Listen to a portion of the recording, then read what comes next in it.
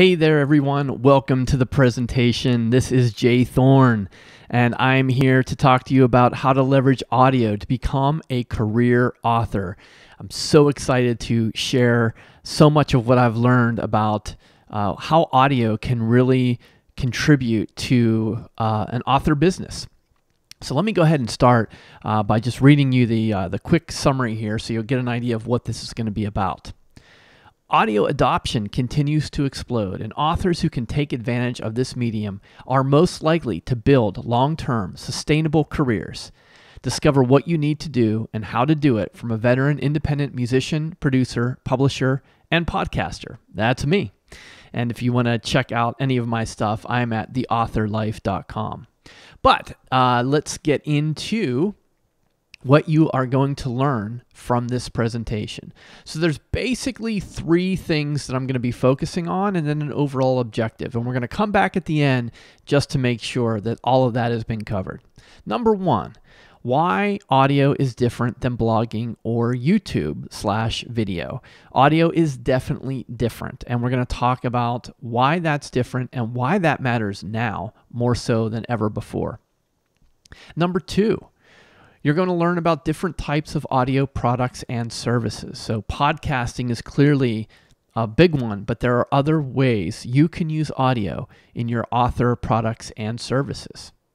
And then number three, how it can help sustain an author business. So how can the use of audio work for you in whatever it is you happen to be doing?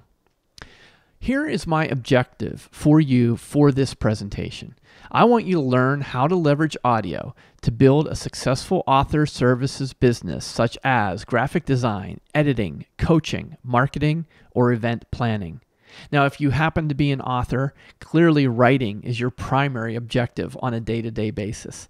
But many of us, myself included, can build very successful businesses around the industry and the profession of writing, and audio can be a big component of that. So even if you are not interested in creating an author services business right now, you might decide you want to do some graphic design or editing or coaching down the road. And if you're thinking that way now, audio is definitely something you want to consider. So we have to ask then, why is audio different?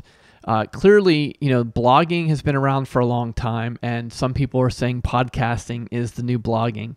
And video is very popular, and YouTube continues to grow. The number of available videos posted on a daily basis is just staggering.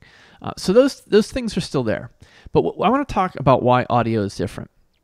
Number one, I think the accessibility of smartphones has completely transformed the audio landscape. Even 10 years ago, most people listened to podcasts on desktop computers, and that is clearly not the case anymore. The fact that we all have these very sophisticated computers in our pockets at all times with nearly ubiquitous access means it's easier than ever to listen to things on your smartphone. Secondly, I think there's been a shift in the way people consume audio, or listen to audio, I should say. And I think, I remember as a kid gathering around a record player and then a CD player and listening to music with my friends. But my kids don't do that these days. I think with the advent of the smartphone and the use of earbuds, listening to anything has become much more of a private act. So I think that is why we're in a different era of audio right now. Probably one of the most important things to consider, especially when you're comparing it to both blogs and video, is that listening to audio requires what I call secondary attention. That means you don't have to be staring at a screen. So people will listen to audio while they are driving, while they are doing chores, while they are walking the dog. It doesn't require you to sit down and focus 100% of your attention. And so therefore, I think people consume much more audio, and that's certainly the case for me. Finally, I think to a lesser degree, there's a rise in the dedicated voice command devices, such as the Amazon Echo.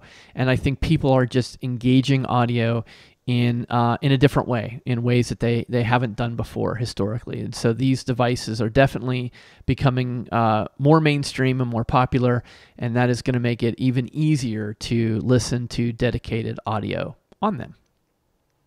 All right, so let's stop for a minute here and let's figure out what are your audio content creation options, because there are a lot of different things that you can do. I'm going to focus on one specifically in this presentation, that's podcasting. However, podcasting is not the only way you can leverage audio in your business.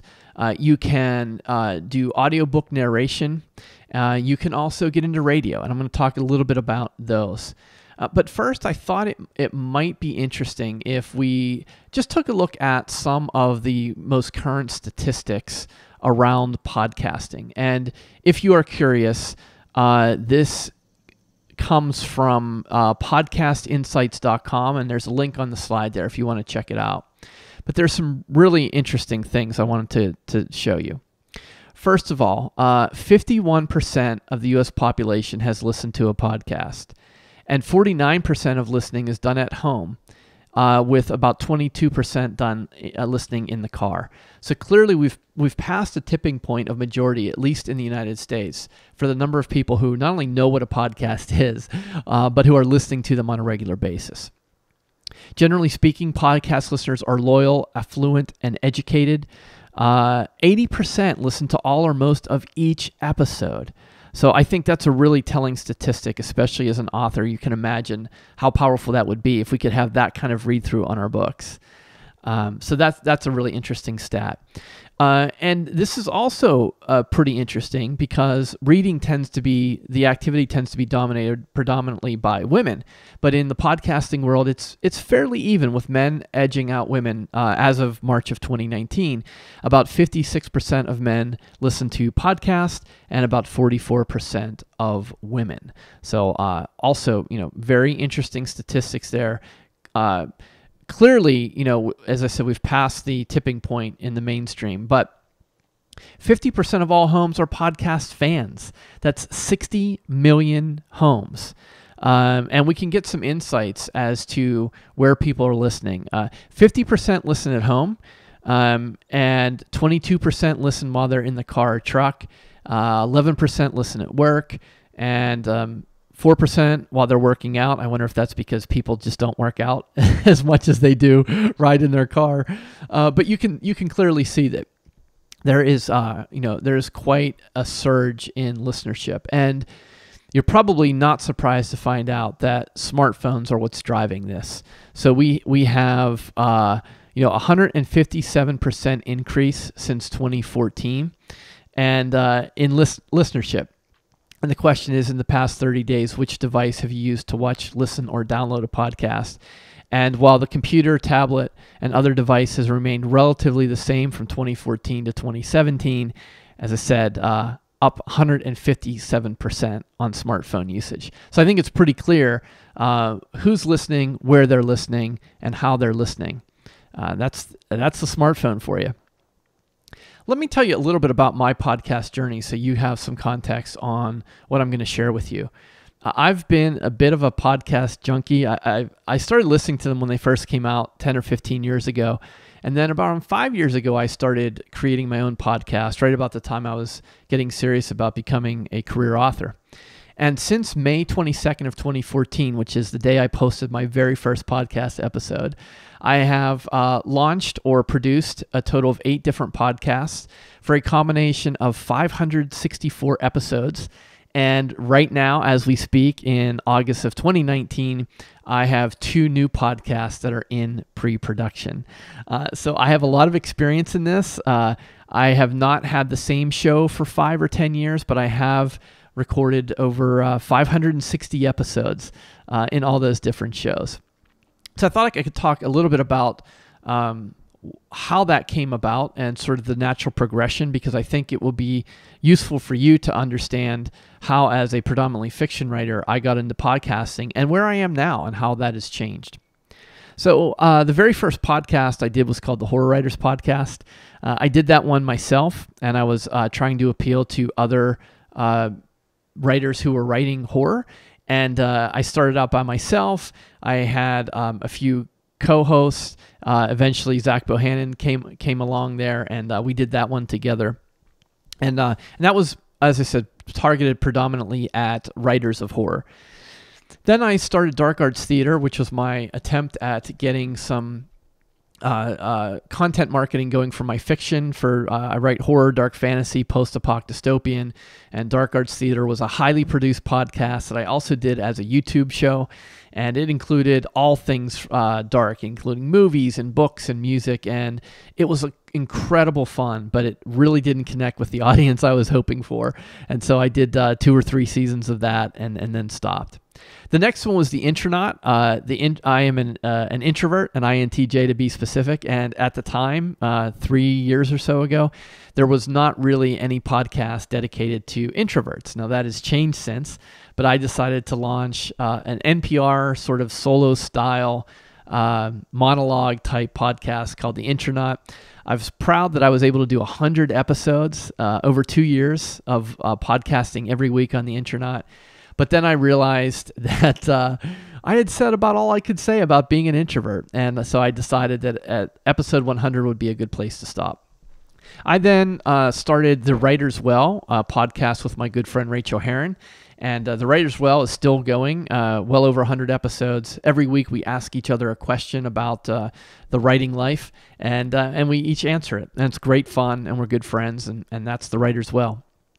About beginning of 2018, I started the Career Author Podcast with Zach Bohannon, and that is dedicated to struggling writers who want to become career authors. And we talk about the transition from doing it as a hobby to doing it as a profession.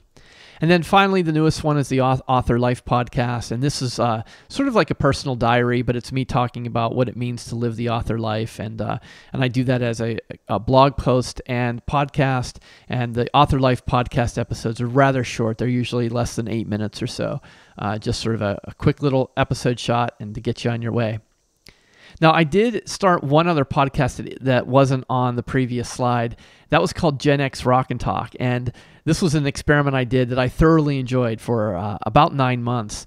And then my schedule prohibited me continuing. But it was a podcast called Gen X Rock and Talk, and I would basically have people come on and talk about my favorite music of the 80s and 90s. And I was also a DJ and still am at WJCU, and so I would sort of simulcast the podcast on the radio show as well. I would play the interviews I pre-recorded on the radio show along with the music, and then the podcast was just the interviews and the conversations, and that was great fun. So those are a variety of different ways that I've sort of played around with podcasting, and I'll come back to explain why I think the author services one is probably the best suited, even though the others were a lot of fun. The next question then is, okay, all this podcasting stuff sounds great, and it sounds like you're having a lot of fun, but how do you sustain an author business with it? And really, you can't necessarily sustain it solely on podcasting unless you are in the top 1% of the podcasters in the world. But there are ways to make both direct revenue and indirect revenue. So I thought I would start by talking about direct revenue. There are several ways you can make money straight from your podcast. Number one is donations. You can ask people who enjoy listening to contribute, sort of like a tip jar. And Patreon is the best website for that. Patreon, which I'll show you in a moment, allows you to create bonuses and incentives for people who contribute. It's on a subscription model so that you don't have to deal directly with the listeners. They do it through Patreon, and it's a great way to sort of build goodwill amongst your following. I will say it's hard to start a Patreon page if you don't already have an audience, so you kind of need some people who are interested in what you're doing before you put up a Patreon page. Secondly, again, once you get listenership up and you start to get some numbers, you can get sponsorship. You can have companies or businesses who are related to your industry or your niche offer to sponsor. And what that means is they'll pay you a little bit of money and then you promote them on the show. Now, as of as of this recording, I only have one sponsor for one podcast, which I'll talk about in a minute. But it's a sponsorship we really believe in and we use. So we don't necessarily even entertain sponsorships by companies who have services or products that we haven't used or we're not fans of.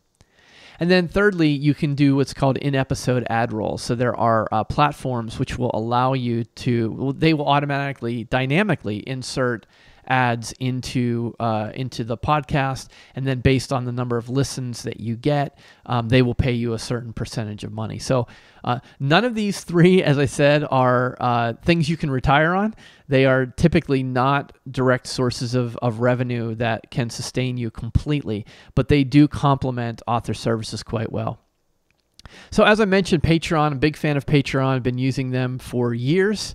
There is a Patreon page for the career author, and one of the big bonuses that Zach and I do with a career author is we do 2 bonus episodes a month for our listeners. One of them is a Q&A. The other one is a movie or television show analysis where we break down either a movie or an episode of a television show along with a worksheet, and we give that to the people who listen, who are career authors and want to become good at that. So it's a great incentive for them.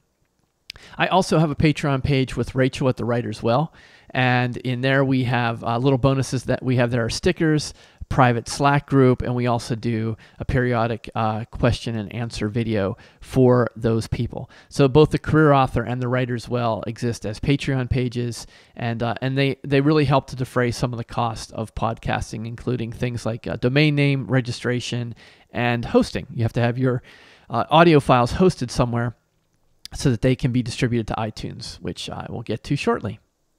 All right, as far as the other sources of direct revenue, as I mentioned, our sponsorship for the Career Author Podcast is Kobo Writing Life. We're big fans of Kobo. We know the people over there. They're good people. They do great things for the author community, so that's a very natural sponsorship. As far as the in-episode ad rolls, I experimented with that on the Intranet. There is a blog platform called Blog Talk Radio. If you go to Blog Talk Radio and you publish your podcast through them, you will have the option to insert in-episode ad rolls, and then depending on the number of listeners you get, you can make some direct revenue from that. So that's an overview of direct revenue. Let's now talk a little bit about indirect revenue. So this means that you are benefiting from podcasting, but in a secondary fashion. So examples of indirect revenue would be client work, if you are hosting events, or possibly hosting conferences or speaking at those. Those would be ways of generating indirect revenue from podcasting. So how exactly does that work? All right, well, clients first. Clients who listen to your podcast, or I should say potential clients, feel like they know you already. I can't tell you how many times I've had people come up to me at an event or a conference and just start a conversation as if we're old friends. And then they realize, they probably see the look on my face, and they realize we've never met before. And they say, oh my goodness, you're in my ear every week. I just feel like I know you. And that happens over and over again. And so many people who I meet at conferences or events who started listening to the podcast have now become clients of mine. And you can see all the smiling faces of people when you meet them in real life. As I said, they feel like they know you. And it's a really fantastic thing. Secondly, you can create indirect revenue if you are hosting events.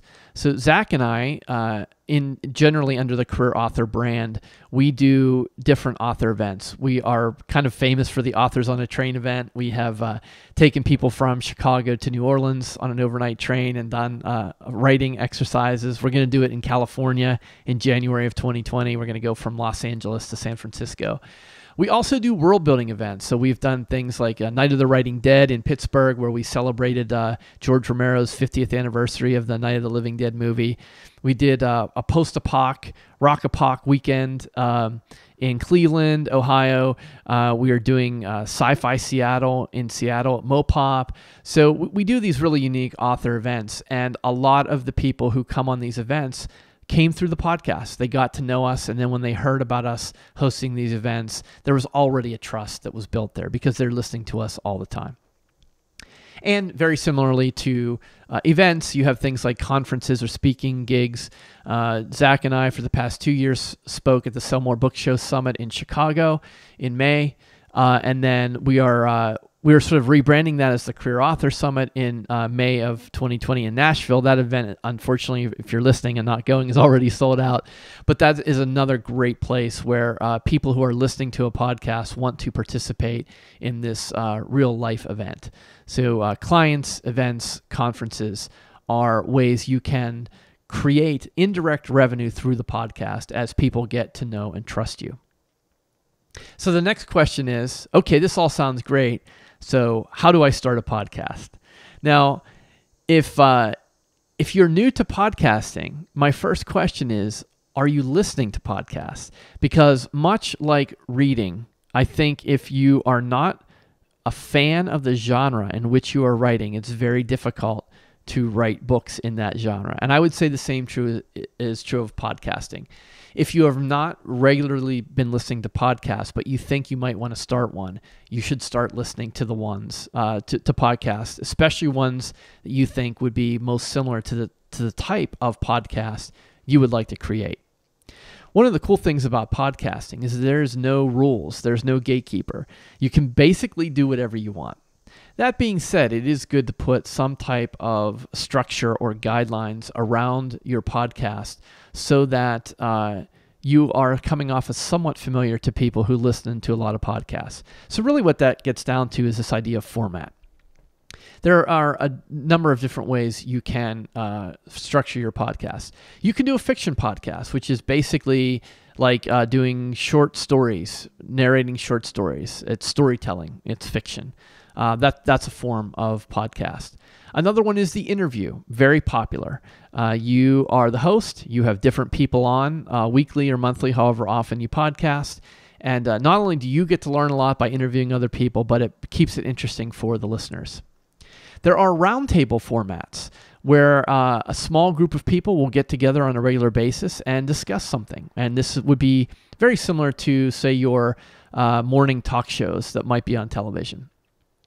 You also have what I call the single host, and this is something like what I did for the Intronaut, where you are having more of like a monologue style NPR, maybe personal diary style of podcast.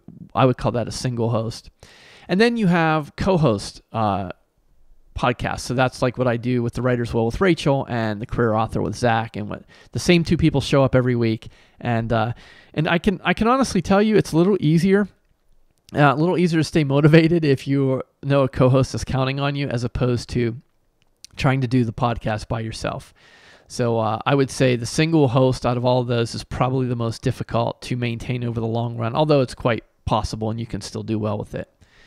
And then this isn't really a format, but I kind of added it here, industry specific. So you can do, most of my podcasts are industry specific. Right now, the ones that are running are geared towards writers.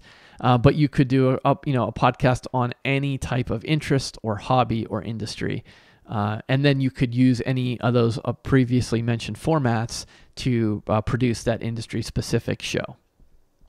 What kind of tools do you need? Well, getting into the weeds and the highly technical stuff of podcasting is sort of beyond the scope of this presentation, but I will give you just a quick overview so you'll at least know where to go. Podcasting used to require a lot more technical skill. Nowadays, not so much. You could record podcast episodes with your smartphone. I wouldn't recommend it because I think listeners have become more sophisticated and they expect more as far as audio quality is concerned. But you could do it. I think at a minimum, it's great to get yourself a USB microphone, something that will plug into either a Mac or a PC, does not require a ton of setup or special outboard gear, and the sound quality will be significantly better. There are different software packages you can use to mix audio or edit it if you need to. Audacity is free. That's a pretty common one. From way back in my days of being in a band, I use a program called Reaper. Reaper is also a very low-cost solution to editing and mixing software. And then finally, the recording piece, especially if you are doing a podcast format that involves someone else, you need some way of recording the interaction. So things like Skype, Zoom, Google Hangout, these are recording tools. Currently, I love Zoom. For me, it's the easiest of all of them, the least buggy. I've had some serious problems with Skype.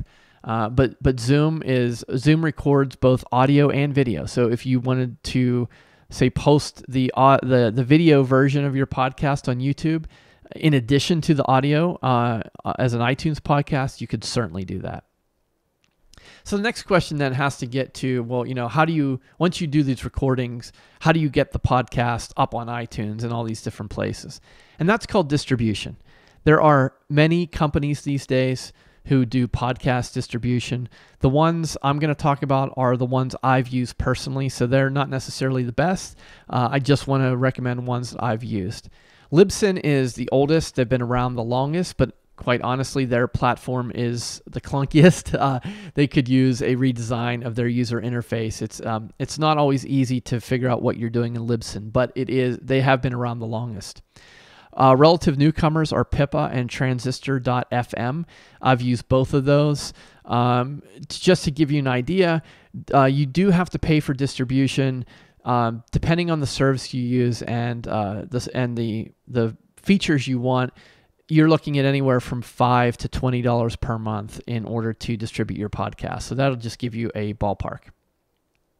As far as where you can get your podcast positioned, obviously, iTunes is the big one. Most people will listen to podcasts through iTunes, but that is changing. So you would want to consider other platforms such as Google Play Music, Spotify, iHeartRadio, CastBox, SoundCloud, Stitcher, TuneIn, Overcast, Radio Public. There's a bunch. The good news is, whenever you're going through your distributor, Libsyn, Pippa, Transistor FM, they will automatically distribute to all of those platforms or a lot of them. You might have to check boxes to determine, which ones you want your podcast to show up in, but all of them will distribute to iTunes, and then a lot of these secondary platforms are available through these different distributors. A question I get, which is something I have to wrestle with myself when it comes to podcasting, is a website. Is it necessary? I don't think it is. I think if you use some of these distributors, Libsyn, Pippa, Transistor FM, they all provide an automatically generated web page in the distribution package. So what that means is you can go ahead and hit publish on the episode, and then it automatically populates a standalone web page. The reason I don't feel like a website isn't completely necessary just for a podcast is because it's the opening of a funnel, right? Basically, what you want to do is you want to take people from a podcast and move them into your ecosystem. So it's just a net. It's basically a net. Now, if you are tying your podcast into an author business, then I might consider the reversal, which is build a website for your author service and put a podcast page on it.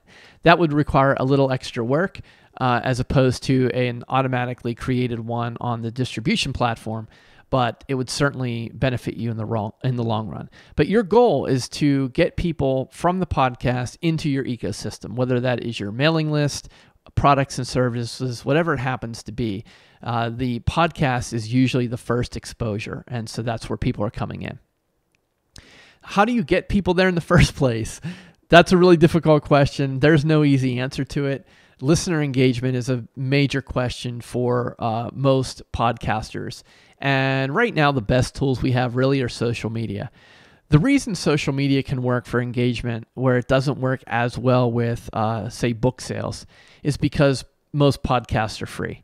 And it's really easy for people to share episodes, to share podcasts that they like. And there isn't a stigma attached if you're sharing something that someone else has to pay for.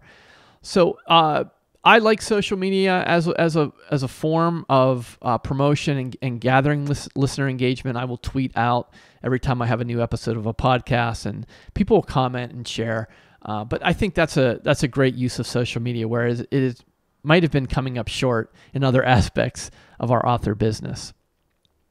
So I thought to wrap up and conclude on this presentation, hopefully you can start to see how a podcast can really drive traffic to your author business or services. The key here is that your podcast must be directly tied to the service that you're offering, and it must be valuable. So in our case, the career author is a good example. I do one-on-one coaching and I do editing services. And so a lot of the episodes is Zach and I are talking about issues that writers care about. And we're not holding anything back. We're telling them everything that we know, we're sharing with them. And then when it comes time to hire an editor, what I'm hoping is that they go, you know what? That guy Jay Thorn on the career authors, I really agree with what he's saying. He also edits. I'm going to reach out to him. And again, you have that built-in trust because you've been in their ears for a long time. So I think it's tempting to think you're going to monetize the podcast, and that's possible. But I think it's a much better mindset to approach a podcast as an authentic lead generation. It's sort of the next phase of content marketing. I know content marketing gets a bad rap in the internet marketing world, but it really is a great way to provide free, authentic value. And then when people are ready and they need services, you're going to be at the top of their list. So I think that's a really important conclusion that you should keep in mind. So if we come back to what you've learned why audio is different than blogging or YouTube and video. And I think if we had to boil that down to a simple answer, it would be the smartphone. You've learned about different types of audio products and services. So we did talk about audiobook narration and radio very, very briefly because I don't believe the opportunities are there unless you are a professional audiobook narrator or professional radio DJ. So I think for now, podcasting for most of us is the best, most viable option to supplement your author business and services. And then you've also learned how it can help sustain an author business. So once again, you get people into your ecosystem because they know you, they authentically like you, and when the time comes and they need a service, you're going to be the first person they turn to. And so I think it is a long tail game. It's not something, you cannot build a podcast audience overnight unless you are already a celebrity or already have quite a following. But over time, it can really help sustain that author business.